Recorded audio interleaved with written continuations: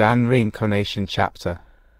Dan Reincarnation years. Eugene hadn't spent the whole 2 years solely within Cyanus Hall. Even though it wasn't as long as the time he had spent in Cyanus Hall, he had also stayed on the 8th and 6th floors for quite some time. The 8th floor held the Hall of Scorching Heat and the 6th floor held the Hall of Space. If Eugene had been a bit greedier, he might have even wanted to spend some time in the Hall of Heavenly Punishment on the 7th floor and the Hall of Icy Chill on the 8th floor. But instead of needlessly spreading himself thin, reaching for this and that, Eugene had decided that he needed to concentrate on a few chosen topics. The fire magic on the 8th floor was relatively simple yet powerful, although the difficulty of the magic varied depending on how he wanted to control the flames. As long as he could first ignite some flames, he would be able to cast spells of sufficient power. Flames on their own were just that powerful, volatile, and destructive. However, the flaw of fire spells was that they required an absurd amount of mana, and the Hall of Scorching Heat on the 8th floor stored the spells of the one who was the most powerful fire wizard in all of magic's history. Eugene held a personal interest in the blink spell on the 6th floor in the Hall of Space, and he also needed to learn spatial magic to use the Cloak of Darkness properly. The fruits of his study on the 8th and 6th floors had proven more than adequate. "So you're finally out," a voice greeted Eugene as he stepped onto the first floor of Akron. A middle-aged wizard who had been seated there got up to meet him. He waved his hand at Eugene while passing on a friendly smile that seemed a touch too enthusiastic. "Was there something else you needed from me?" Eugene asked exasperatedly. This was Tremple Visitor. As the commander of Earth's court wizards, he had shown himself to be extremely interested in Eugene. Strictly speaking, Tremple's blatant attempts to curry favor was also a way of conveying Crown Prince Hanin's friendly intentions. Since their first meeting with Eugene, they didn't hide the fact that they wanted to pull him closer. "Visit, for a better user experience, Eugene.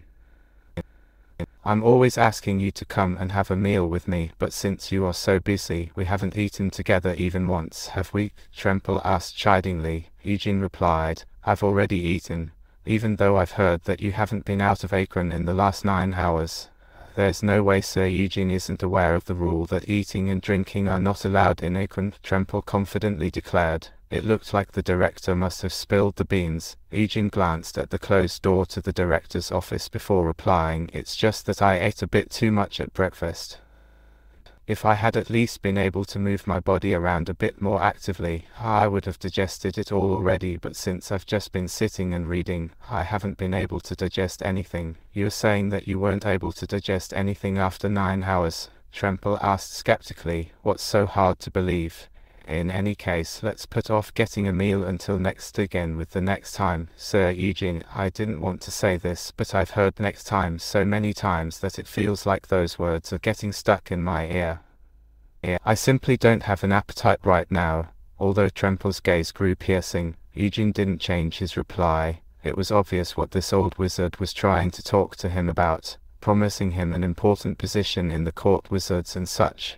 Earth's court wizard's corps was considered one of the best magic corps on the entire continent. The treatment the members received was correspondingly excellent, and many wizards wished to become a member, though no matter how prestigious or impressive it might be, in the end, it was still a military force, and during a time of peace like the one they had now, it was just another public office. "Do they think I'm crazy?" Eugene scoffed to himself. Eugene was only 19 years old. He didn't want to get tied down somewhere so soon.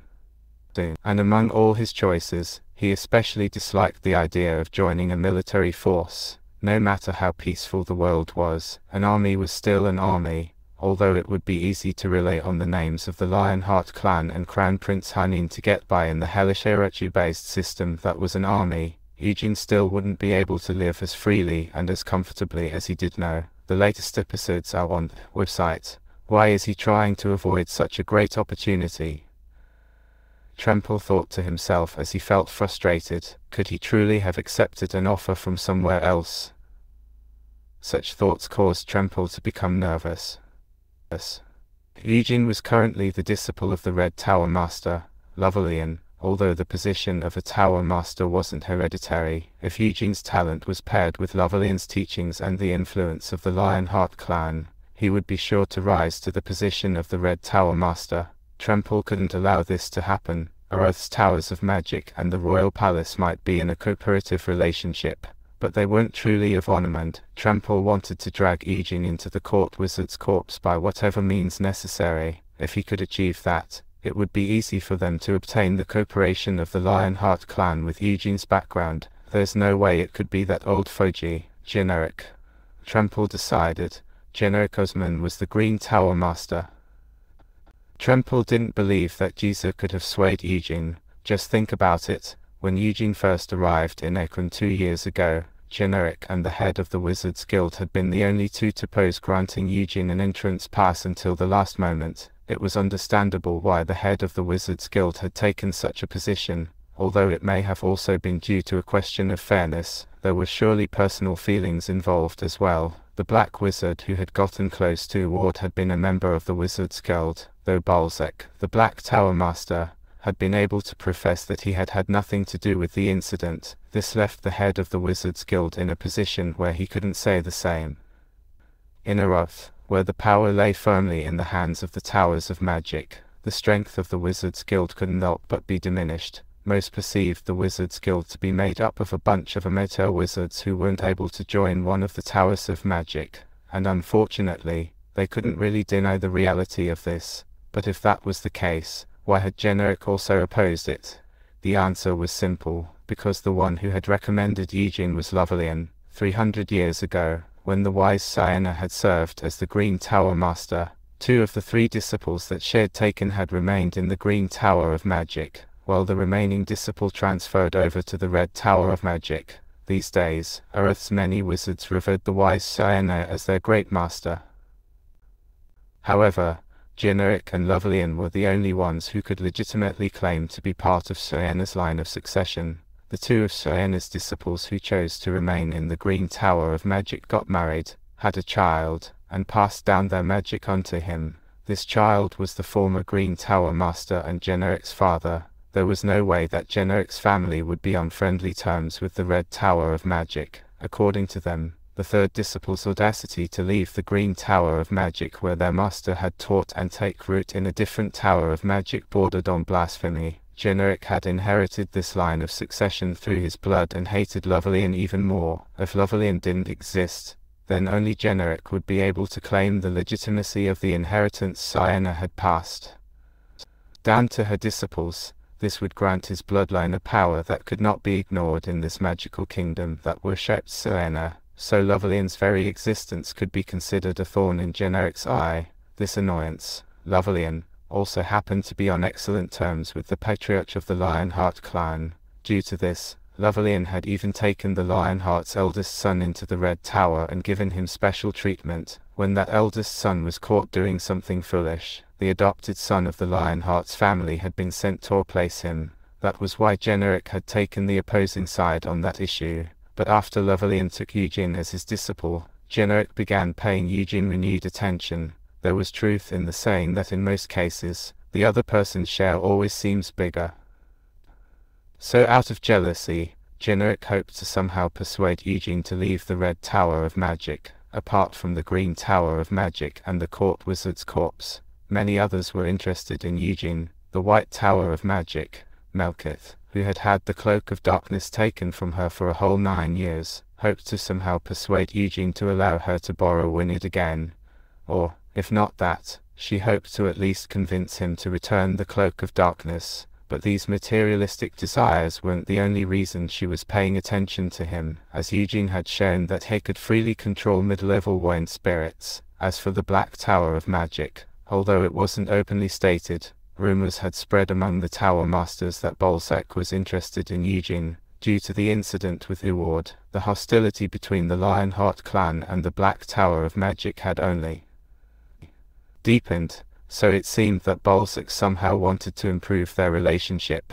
Only the Blue Tower of Magic was showing complete indifference to Eugene. Tremple decided to change the subject. Sir Eugene, well, is your thesis going smoothly?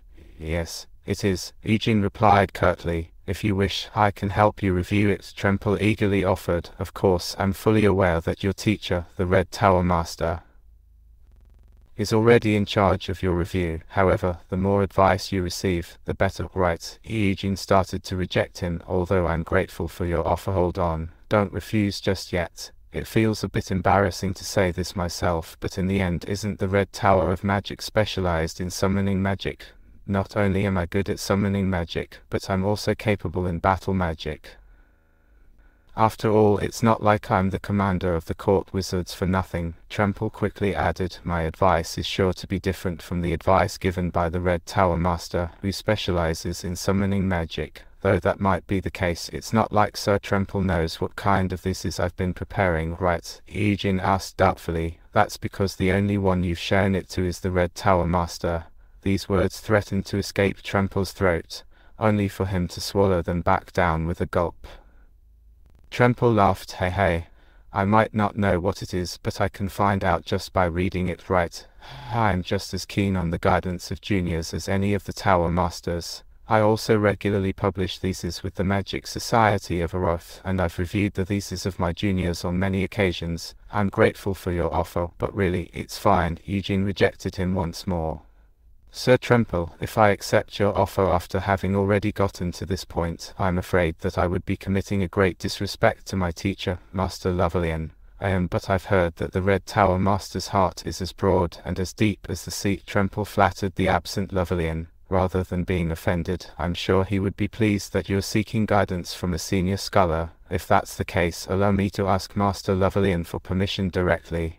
Hey, now why do you need to do that? Instead, let's just do this. You and me, why don't we just keep it a secret between us? You won't have to feel any stress from confronting your master, and the Red Tower Master won't lose any face either. As for me, I'm just happy to be contributing to your research. Please excuse me. Eugene quickly slipped past Trample without listening any further. Trample reached out to Eugene with a face full of regret, but in the end, he sighed and shook his head. Trample silently cursed to himself. Darn it. King hell, Eugene had also spat out a curse as soon as he got some distance away from Trample. If he said that he didn't want to do it, then Trample should just accept it. Why continue to pester him like this? Since he doesn't know about my progress with the Eternal Whole, it's still only at this level. If he found out the truth, he might even try to crawl through my bedroom window. Eugene shuddered at this thought. The only ones who knew that Eugene had managed to replicate the Eternal Whole with the White Flame formula were Lovelian and Mer. If Eugene were an art wizard at Trample's level, upon replicating the Eternal Whole, anyone with sufficient mana sensitivity would be able to detect the state of his magic and the revised application of his mana. However, the Ring Flame formula that Eugene had created appeared no different from the White Flame formula until someone saw him casting a spell. In other words, they wouldn't be able to find the truth just from looking at him. This had several advantages for Eugene, as this meant that Eugene could completely hide his progress in magic from higher-level wizards. Lovelian had said that when looking at Eugene with magical sight, he didn't appear to be a wizard at all. This was obviously because he didn't have any circles. It also meant that even when he cast magic without using the Ring Flame formula, it would be difficult to detect the level of his magic. If they used the flow of his mana to estimate his level, he appeared to be around the 4th circle. But when he used the Ring Flame formula, if you set aside which spells you're using and just look at how much power they hold, you appear to be far beyond the 5th circle. Lovelian said once he had gotten over his surprise. They were currently in one of the underground laboratories beneath the Red Tower of Magic. The latest episodes are on the website. Although Lovelian had been Eugene's teacher for the past 2 years, he had never spoken to or treated Eugene like he was a subordinate. This means that your 1st circle fireball is stronger than a 5th circle volcano shot. Lovelian sighed in awe. The tidal wave of mana brought by the Ring Flame formula was paired with a perfectly efficient structure and a swift casting technique. And finally, the lack of any incantation. No, wait, there was still something more. One of the many reasons the Eternal Whole was considered the pinnacle of the circle magic system, the ability to store spells without the use of any seals. Even without using a scroll, it was possible to immediately cast a spell that had previously been recorded in your own sea of consciousness. With this technique, there was also no need to call out an incantation in the process. This was no different from replicating the way in which dragons cast magic. I'm still limited to the fourth circle, Eugene said as he emerged from the black cloud of smoke. Anything more than that, and the spells won't come out of the eternal hole. Is my understanding of them still not sufficient? That shouldn't be the case, Eugene Lionhart reassured him. Simply put, it's likely just a matter of limited capacity, because your ring flame formula isn't a perfect replication of the eternal whole after all. The eternal whole was a magic system that transcended the 9th circle, creating a ring with infinite mana and then creating an infinite amount of circles within that. The present Eugene fell far short of that level. Sir Eugene, you're currently substituting your cores for circles, as you've reached the 4th star of the white flame formula. You now have 4 cores. It appears that it would be accurate to assume that the number of cores is equal to your progress in circles, Lionhart estimated, though. The power of Eugene's spells was absurd for their level. Lionhart continued, if we make a few assumptions, this means that every time you reach another level in the white flame formula, your eternal hollow, the ring flame formula, will also become stronger. Although only 4th circle spells could currently be stored, what if Eugene's white flame formula reached the 5th star? This would mean that his ring flame formula would be able to store spells up to the 5th circle.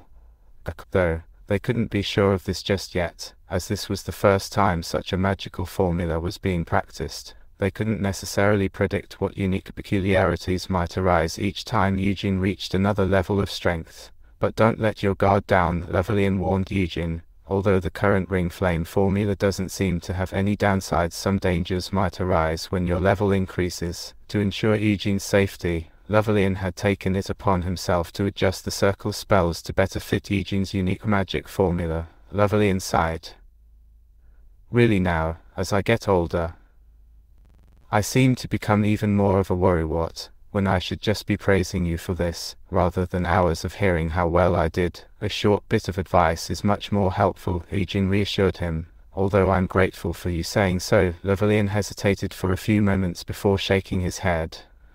I've said this a few times before, but are you trying to bring up your warning about me not using magic from levels above my own? Yes. If he was using the ordinary circle magic formula, there was no need to give this sort of warning.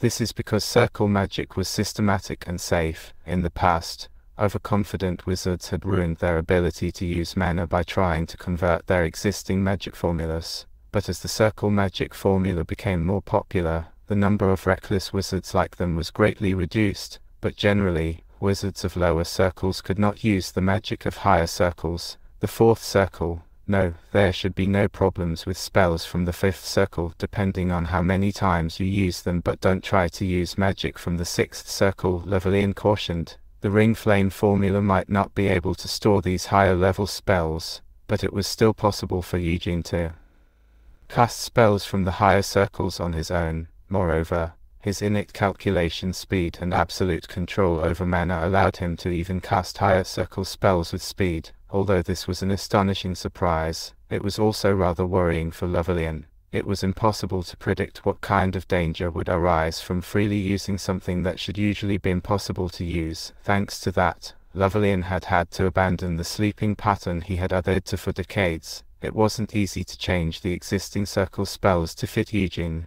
but when he thought about the possible dangers that might arise when using higher circle spells, Lionhart couldn't help himself. When do you expect to finalize your thesis? Lionhart changed the subject.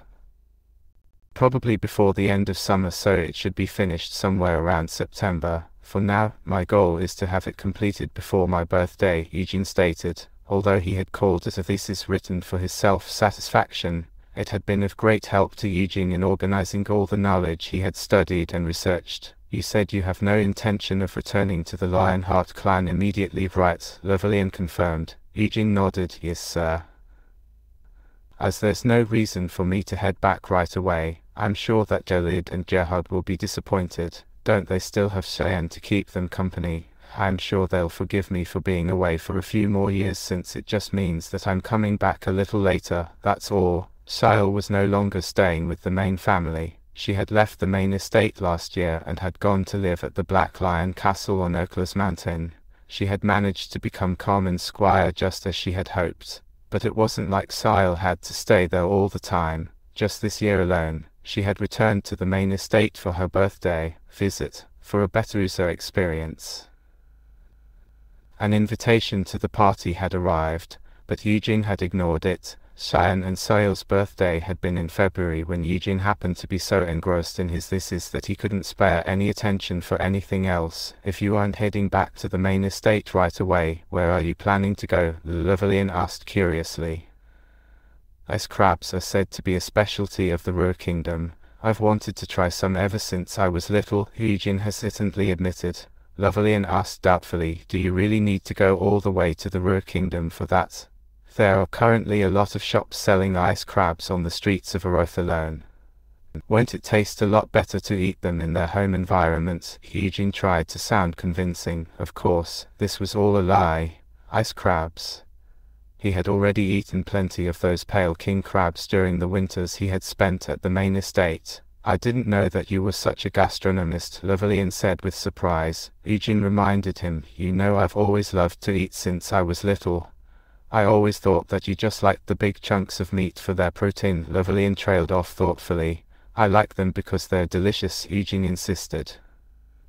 The Northern Ruhr Kingdom was the country that had been founded by that fool, Milan. Eugene continued to work on his excuses. In Ruhr I'll be eating ice crabs, and after that I'll go to Nahama to see the Ozes. The Ozes? Levalian questioned. I've heard that Nahama's cactus scorpions are a delicacy. This, too, was a lie. 200 years ago, Anais, who had been revered as a saint by the Holy Empire of Euros, had gone on a pilgrimage without even notifying the Pope of her intentions. After wandering around the world, she had been last sighted in the heart of the Nahama Desert.